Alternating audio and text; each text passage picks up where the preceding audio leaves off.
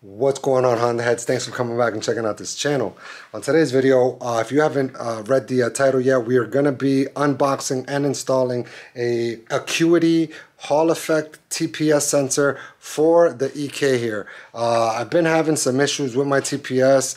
My tuner told me that the TPS was just acting erratic, so I figured I'd bite the bullet, purchased the Acuity. I've heard nothing but good reviews from this TPS. So yeah guys, that's what we're going to be doing in today's video. We're going to do a quick unboxing per usual on the toolbox, and then I'm going to go and show you how to install this and how to calibrate the TPS using a multimeter. So if you guys are wanting to figure out or find out how to go about calibrating the TPS with a multimeter, guys, stay tuned and let's get into this.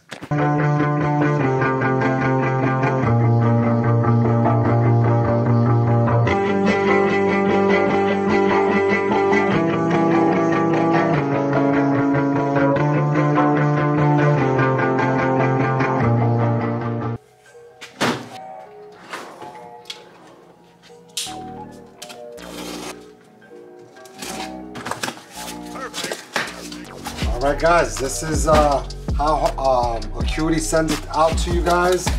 So what's in the box, you got a lot of little packaging peanuts. They give you a little bag with some little key lanyard or keychain lanyard, a air freshener, and a couple stickers. It's pretty dope. Let me see. You know, that's pretty dope that this company goes and, you know, sends all this stuff with the TPS. But yeah, you get two Acuity decals, one in black and one in silver. You get the Acuity air freshener. I believe it's like a cup, coffee cup or whatever. Got the little Acuity sign on it. They give you, oh nice, two little CTR decals. Probably gonna give these to my kids. My boys love putting those all over their mirrors. And then a little catalog or whatever, a little pamphlet with all of the other products that they offer. But yeah, that is it with the little auto line. It also comes with this little lanyard. Nice quality. Damn, this is nice quality. Probably gonna swap it out with the one I got in the Civic keys now. But yeah, a little Acuity lanyard for a key lanyard for your keys. So yeah guys, that is all. Let me see. Yeah, it's just my receipt. Like, even the paper is purple. That's pretty dope. Right here, this is what we're gonna be installing onto the car. Yeah, the packaging, man, the packaging was good. Came with them, like I said, you know, nice peanut packaging in it to, you know, make sure it doesn't get damaged. But yeah, just comes straight in this box. The box also has another little sticker, an Acuity sticker. Guys, don't mind me. I know I might be sweating. It is super hot out right now. It's probably like 90 degrees and I'm still camera shy. I got my garage doors closed, so yeah, I am gonna be sweating for the next couple minutes as I do this quick unboxing. But yeah guys, so yeah, it comes with the Acuity sticker inside the TPS box. And yeah, it gives you some hardware, which I will not be using because I have the Downstar ones on the car right now. And it comes on this packaging here to also protect it during shipping or whatnot. So let me see if I could open this up. Yeah, there you go guys. You can see that, boom, Acuity. Yeah, these from what I read or what I seen online, these do not take the that paper gasket that normally comes with the ones you buy on like either Amazon, eBay, or your local parts store. This has its own little sealant. You will not be needing that paper gasket. So, but yeah, man, the TPS sensor itself, it seems like it's really good quality construction. It's got some nice to it compared to the other ones that I've owned before. Granted, I've only owned cheaper ones in the past. I've I think the one I recently got, I got it from Amazon. Purchased it, and you know, it's like 35 bucks. The quality of it wasn't as good as this one. It didn't feel as heavy. So, yeah guys, I'm gonna now set you guys over at the car and start installing this. Stay tuned. Quick, the tools necessary to finish this job. You're gonna need a 3/8 ratchet or a 1/4 inch, whatever you guys got. In my case, I do have the Downstar hardware kit, so I am gonna need a Allen little socket set here, and a little 3/8 extension. Also, to calibrate it, you're gonna need a good multimeter. You could probably get away with using a cheap Harbor Freight multimeter. I'm assuming it's still gonna work, but yeah, this is what you're gonna need to calibrate the TPS. You can use the Honda or the ECU. Oh, there you go, my bad. Yeah, you can use the K-Pro if you got the laptop, but in my case, I do not have a laptop in hand right now, and two, my tuner has my ECU locked, so I can't even calibrate it even if I wanted to. You know, and I don't want to have to take him the car down there for him to just calibrate it when I could do it here with the tools that I got. So yeah guys, that's the tools that we're going to be needing. So now I'm going to start setting you guys up over on the tripod and start installing this TPS, so stay tuned. Guys, real quick, another mental note. I am installing this on my K-Swap EK. If you're going to be doing this to your stock, either RSX, TSX, EP, Civic Si, any of these K-Series cars, and it's the stock TPS, you will have to scar the little rib nuts that it comes with, because you're not going to be able to take these little nuts out. According to Honda, you cannot purchase just the TPS. It comes as a whole assembly with the throttle body, which is like $800 something or whatnot, which is crazy to me. But yeah, in order for you to remove the TPS, if you are going to be installing it onto the stock throttle body, you're going to have to need a little Dremel to make a scar or make a gouge on the little rib nut, and then using like a flathead to remove the little studs that is holding the OEM TPS in place. So yeah guys, be mindful of that if you guys run into that issue and you guys can't take it off. So that's something you're gonna have to do. So you're gonna have to remove the throttle body. In my case as well, due to the fact that my TPS is in the location that it's in, right here in front of the radiator, I'm gonna also myself have to remove the throttle body in order to get to the lower TPS bolt, which is down there. So yeah guys, let me set you guys up and start installing this TPS. Stay tuned. Perfect.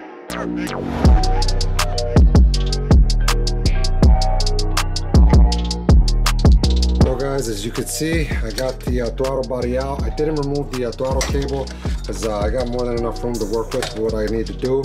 So yeah, I was able to remove the 2 bolts to the TPS, which was this bottom one that was giving me the little issue because it was tucked away down, you know, down here in between the manifold and the radiator there. So yeah, I was able to take it out. Yeah, now we're just gonna be reversing this whole process, installing the new TPS, and then mounting the and then calibrating the TPS while we have it out. So alright guys, so I have the TPS installed onto the throttle body. I'm not able to install the throttle body onto the manifold just yet, just because of the fact I still have to calibrate it with the multimeter, and I would have to leave this lower bolt loose in order to move it side to side to get it to the right setting for the calibration of this TPS. And if the throttle body is onto the manifold, I will not be able to reach this bolt, which renders it, you know, me having to redo this whole process all over again. So as long as you got the throttle cable still installed onto the throttle body, so the butterfly inside able to open up, you're still going to be able to calibrate this while the throttle body is off the manifold. So yeah guys, I'm going to do that right now. Once I have that calibrated, I'll install the throttle body back onto the car and cap this video out guys, so stay tuned.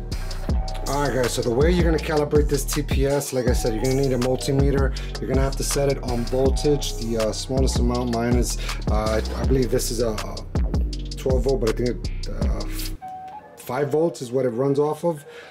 Don't quote me on them, I'm not sure, but no more than 12 volts runs through these wires or through this plug. So yeah, find your you know, you're setting that to according to the voltage, which mine is 20 volts. And then what you're gonna do, you're gonna do this one of two ways. You're gonna need to locate the center wire, which is the red wire. It's red and black. If you got the stock harness, I have the K-Tune harness, so mine is oh yeah, mine is red and black as well. So yeah, you're gonna locate that red wire. You're gonna back probe it just like this. Acuity sells a little sub harness where it has these leads exposed, which it makes it a little easier for you to use the multimeter and be able to calibrate this whole little TPS. But I couldn't justify spending $30 for that harness when I could just do this and it does the same thing. So yeah, guys, with that being said, I'm gonna back probe the center wire, and then you could either find ground within your chassis, which it would be either here, anywhere that's ground. In my case, I believe Acuity says that to run it straight off the ground of the battery.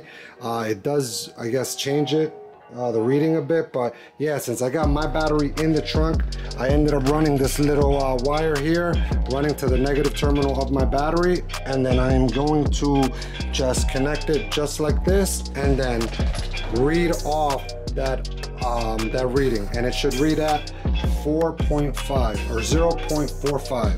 So yeah, let me show you real quick. I already am doing this a little off camera, but I'll show you what I'm talking about. Give me a sec. You're gonna grab your multimeter. You're gonna grab the red lead, put it in the center port of the TPS plug, which is a red and black wire. You're gonna back probe it into that, and then find ground on the chassis.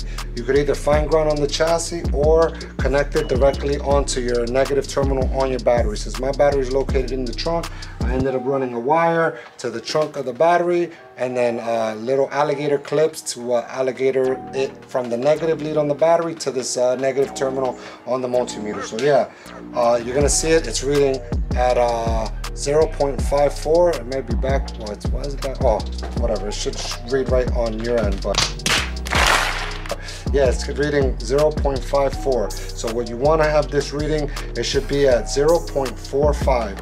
So it being loose, you grab it and then you start twisting it, the TPS, ever so slightly until it's reading the measurement you want it to be reading, which in my case is 0.45. Just like that, it's reading 0.45. Now you come with the tool and start tightening while keeping your eye on the multimeter so it doesn't lose its calibration.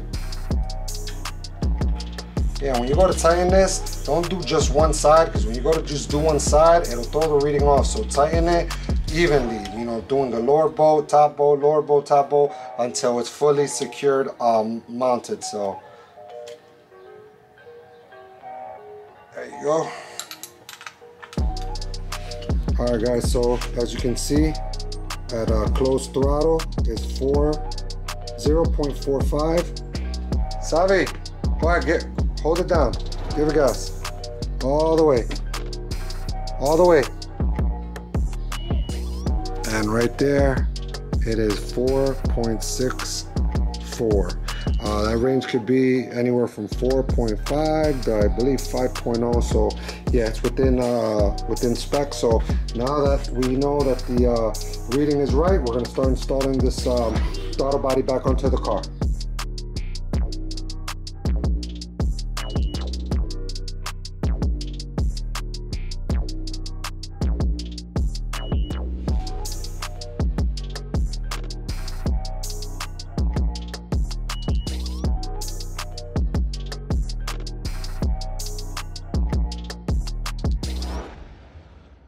There you go, everything's bolted up, and now I'm gonna go and crank the car over. So let's see what it does.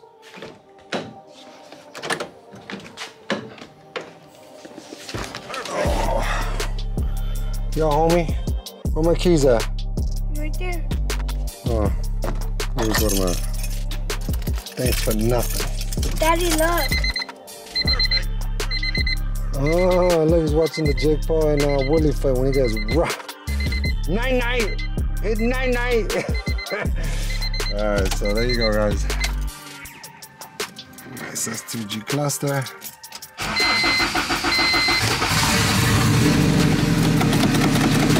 Bobby, don't touch this. Don't touch nothing here. So as you can see, no check engine. Keep our motor.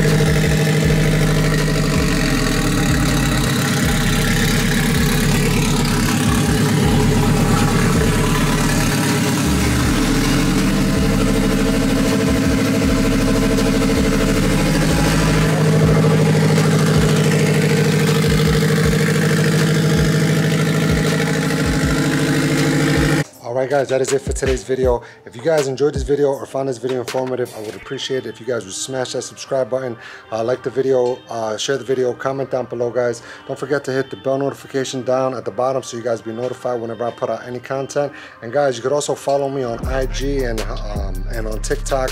On IG is Reesing_K20 and on TikTok is HondaHead at HondaHead Garage. So yeah man, if you guys could follow me on any of them other platforms, I'd really appreciate the support. And remember guys, until next time, stay blessed. Peace.